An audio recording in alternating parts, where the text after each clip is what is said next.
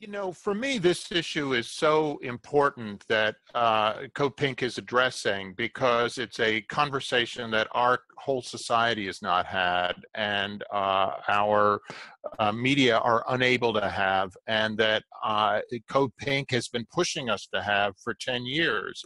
Or since the war began, I'm sorry, for 15 years. Most vividly, I remember that moment when I was at the Republican convention in New York in 2004, and I was sitting with all these important media people, and they're all, you know, I was then part of the mainstream media, and we're all tiered in terms of our importance. And we're sitting there listening intently to George Bush, and in the middle of it, Jody Evans stands up and tears off a shirt and says, you know, your hands are covered with the blood of Americans and Iraqis, something like that. And she starts screaming that.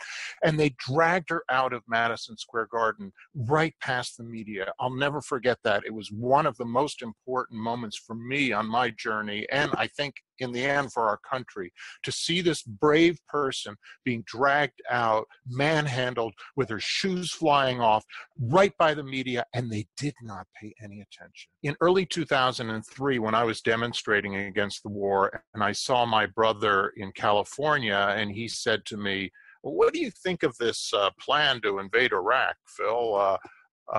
We demonstrated against the Vietnam War, but my Jewish newspaper says that this war could be good for Israel.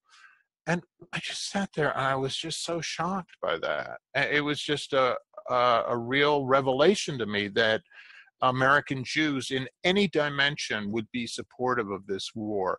And yet my brother was telling the truth.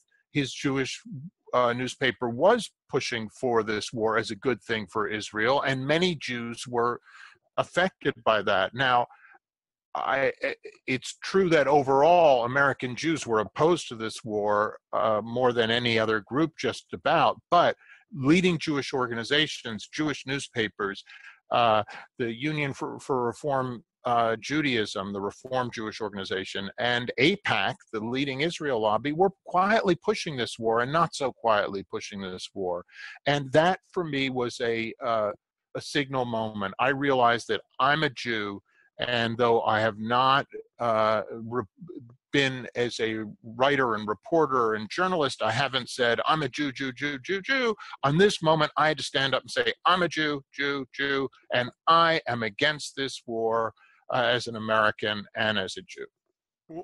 What you will see is that in the run-up to the war, leading figures inside the Israel lobby were endorsing this war.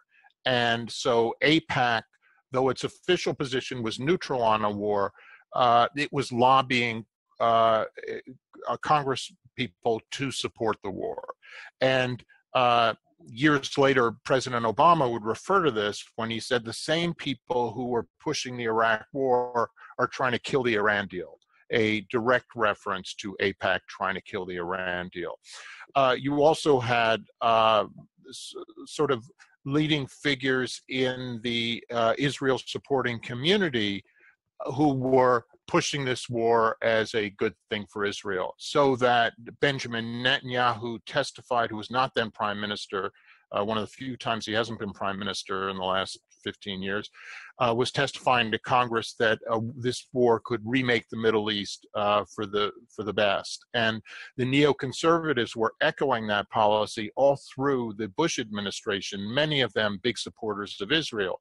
And Hillary Clinton was then a senator from New York, and she had no choice but to support the war. It's been said Gerald Nadler, a Jewish congressman from New York, bravely opposed this war and had members of the Jewish community, the right-wing Jewish community, saying, you've got to support this war for Israel. He said no.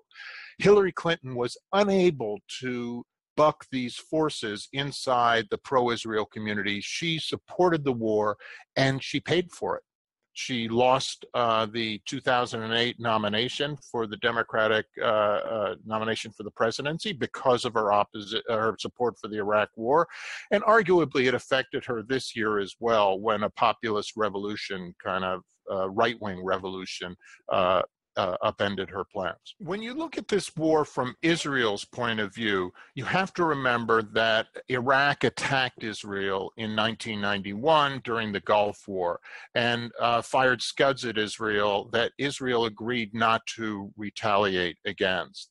So Iraq had been among the Arab armies that had invaded Palestine and Israel in 1948 to oppose the creation of the Jewish state in Palestine. So there's been a long opposition between Israel and Iraq, and as recently as 1996, leading American neoconservatives who care about Israel, Richard Pearl, David Wormser, had advised Netanyahu that an Iraq war would be good in what they called the clean break proposal, because it would rearrange the Middle East, and it would rearrange it in a way that would make Israel more secure. So Israel believed that, or many in Israel believed, that with an Iraq, a successful Iraq war, the Arabs would sort of move over one, was the expression. And move over one meant that the Palestinians would get Jordan,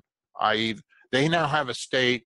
It's no longer an Israeli problem. The West Bank, who knows exactly how we divvy that up, but we have a Palestinian state in Jordan, and the Jordanians sort of take over Iraq, and our problems are taken care of. They really did see this as a major potential reshuffling of the Middle East, and that is what has happened.